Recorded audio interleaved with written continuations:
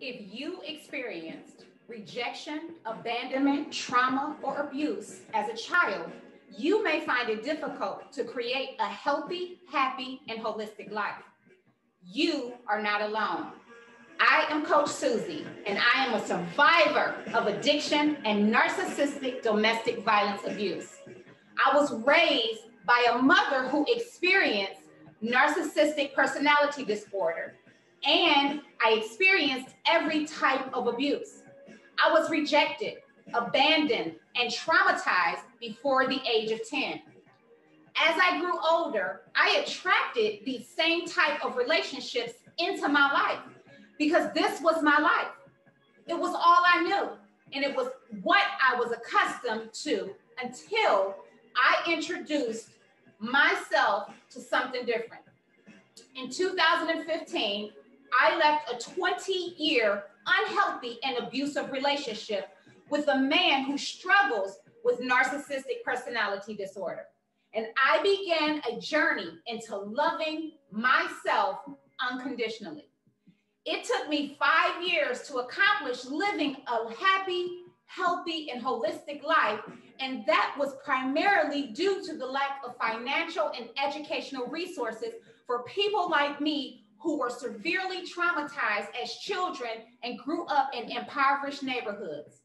The Loving Yourself Unconditionally movement was created from the mind of a traumatized child who struggled for years with self-doubt and low self-esteem.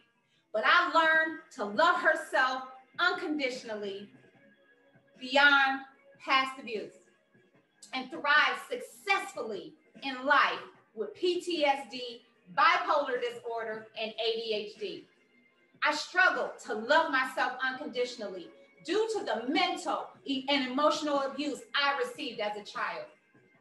The voices of doubt, fear, and not good enough would constantly haunt me until I began to change my mind. The Loving Yourself Unconditionally movement is a community of people who desire to learn practical and effective ways to love themselves unconditionally beyond abuse. The Loving Yourself Unconditionally movement is not about chasing perfection and trying to be perfect. It's about learning to love yourself unconditionally in every area of your life, no matter what that looks like. It's about becoming the healthiest, happiest, and truest version of yourself, no matter what that looks like. If you are ready to learn how to love yourself unconditionally beyond abuse, pre-register today at SuzieSuttles.com.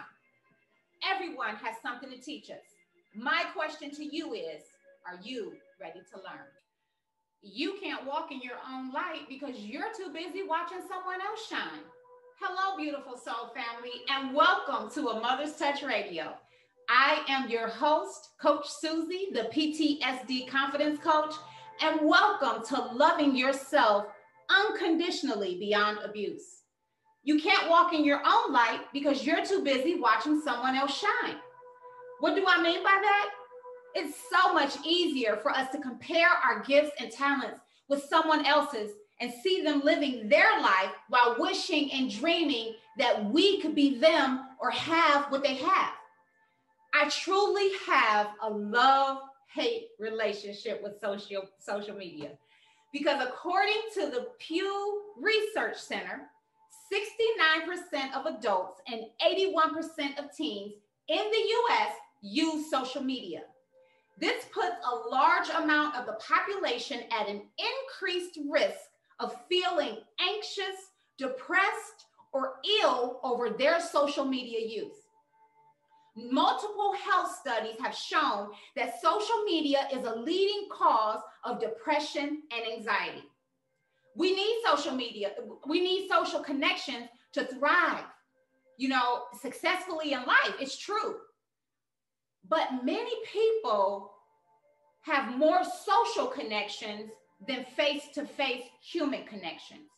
A lot of people don't even call and talk to you on the phone anymore. I love phone conversations or FaceTime conversations where you can actually see that person face to face. And yes, I know, we have Zoom meetings, we have Skype, We have, chats and Facebook and chats and Instagram. But then again, you're not taking time off of social media.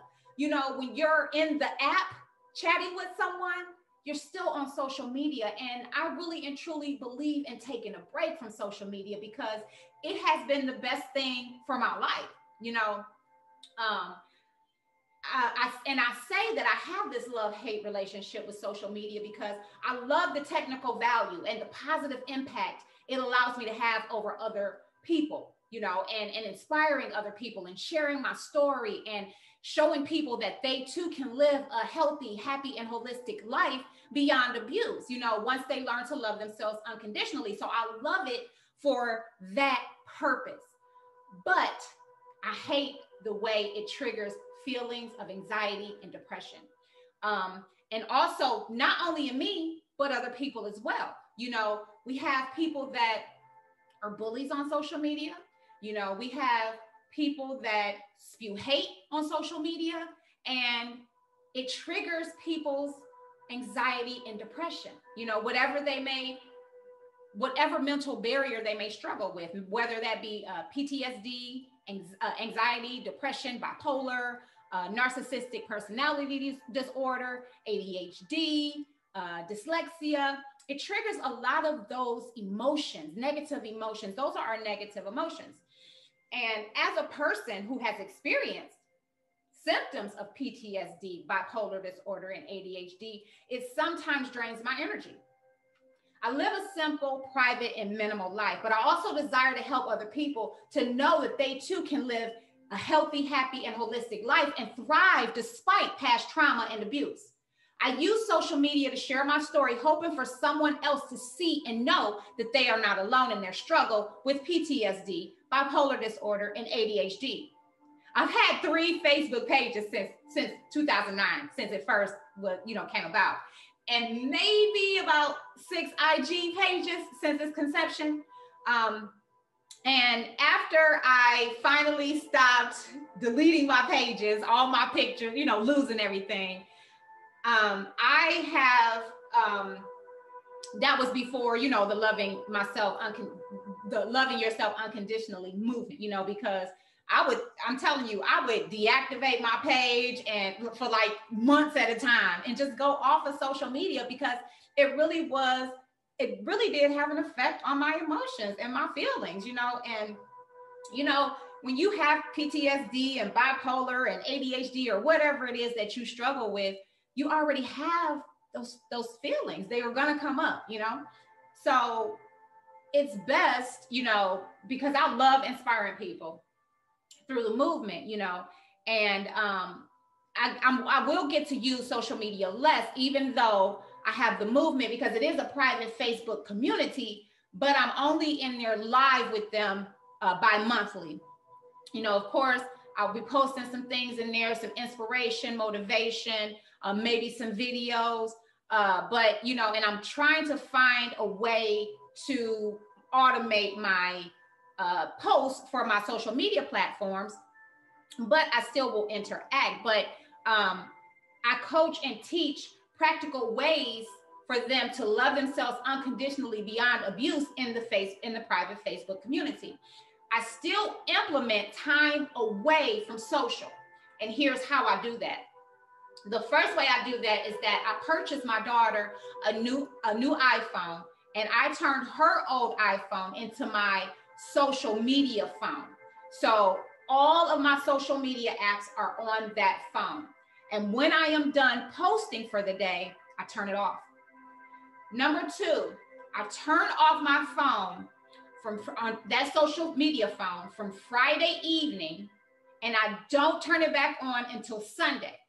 Sunday at 5, typically, because I do IG lives on Sundays, but if I have a scheduled guest and it's like 10 or noon, then that's when I'll turn it back on right before the broadcast. But I try my best to take as much time away from social media as I can, when I can. Actually, since this first 30-day challenge is up today officially, I'm thinking about taking at least 21 days off of social, just to, give myself together and not even together, but just to work on my projects and just to have time for me, you know, and time for my daughter, and just enjoy life until this loving yourself unconditionally beyond abuse movement actually starts. It's officially launching April 12th, 2021. So if you want to pre-register, it is open for pre-registration, and all your materials are there for you to get started. And then the group is there too. You'll get the group information once you purchase, and you guys can get started with interacting with each other until I jump in on April 12th. Number 3, I post 4 times per day, and that's when I scroll. And then after I'm done posting and scrolling, I put it down, turn it off, continue my work. I learned to be social without making it my life, and that helps with my anxiety. As a thriver of PTSD, I still have days when I experience sadness, but I learned how to allow those emotions to flow instead of trying to mask them with addictions or trying to avoid them. A Mother's Touch Inc. is a community organization that provides loving support and mentoring for any person who desires to live a healthy, happy, and holistic life with a mental barrier. The organization also assists men and women who financially are leaving a domestic violence relationship and they're having a hard time. The organization and Loving Yourself Unconditionally Beyond Abuse movement was created based on the desire to be the organization I needed when I found myself struggling financially after leaving an unhealthy and abusive relationship. The organization is a proud collaborator with community organizations whose mission is assisting families and co-parents with becoming the healthiest and greatest version of themselves. If you are interested in donating to our cause and mission, or if you or someone you know is in need of financial assistance, please visit amotherstouchinc.org. All donations are greatly appreciated and accepted. I thank you all so very much for being here and joining me for the podcast today. As you know, this is the time where I get to love on the universe and sing praises. So let me go ahead and end us out with a prayer of love. Dear universe, I love you. Do you know? I don't think that you really know how much I love you and appreciate you, how deep my gratitude is for your love for me, and that you have shown me continuously who I am and what I deserve. And you continue to push me towards better for myself.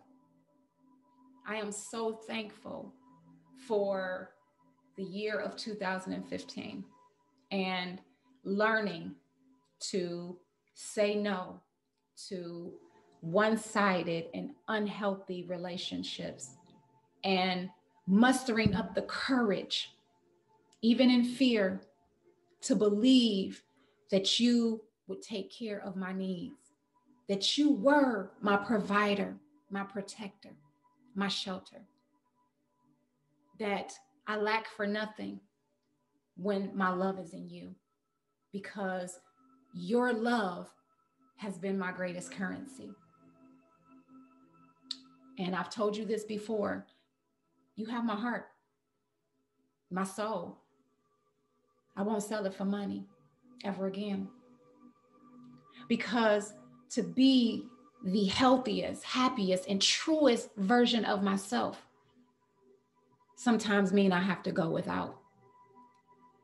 But I would prefer to go without than to shut my voice from abuse, because there are so many people who are still dealing with people who suffer, who struggle with narcissistic personality disorder and addictions and not loving themselves. So they pass that trauma and abuse over to other people. And it is time for us to break that cycle and to learn to love ourselves unconditionally so that we can stand up to abuse. Because when we stand up to abuse, abuse stands down. Abuse recognizes what they are doing. And hopefully, prayerfully, they begin to seek out the proper resources to love themselves unconditionally. When we love ourselves unconditionally, we hold others accountable for their actions toward us. Because we understand that, yes, everyone is hurting, especially now. But that is no excuse for you to continue passing down your hurt. You are responsible for your own emotions and your own feelings. I had nothing to do with that. Everything that goes on is everything within inside of ourselves. And it's time for us to stop projecting that onto other people and hurting other people. We were created to love, not hurt others. And it is a privilege and an honor to be able to serve and use my gifts and talents in this capacity. Because I know that I was born for this right here. That every struggle, every relationship, every trial, all the pain, all the shame, all the hurt was created for this movement. And I can't do it alone. I can't do it without you. I don't want to do it without you because I've been living life with you these past 5 years. And that's the only way I'm going to do it. It's with you. I won't take you out of anything. And I won't water myself down ever again because it's too bright for someone else's eyes. I love you because it is your strength that I hold on to when people come with their attacks, with their judgments, with them attempting to hurt. I cling to you. I cling to my hope, my trust, and my confidence in you and your love, because that's all I got. And you have seen me through every step of the way. Your love continues to push me, to continue to push me out.